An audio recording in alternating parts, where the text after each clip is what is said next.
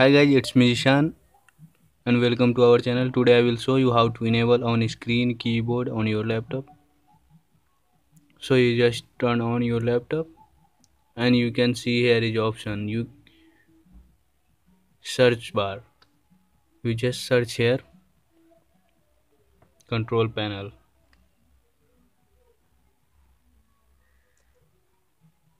Then you can see its control panel. Just click on it.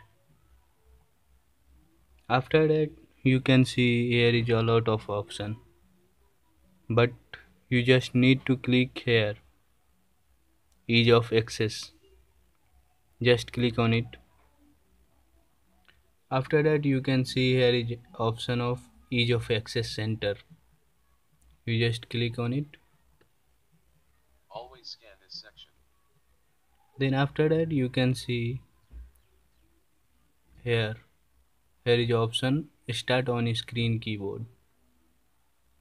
You just click on it. Start on screen keyboard. After you click on it you can see your on screen keyboard is enabled now. So this is the process you can enable your on screen keyboard. If your keyboard is not working you can use on screen keyboard.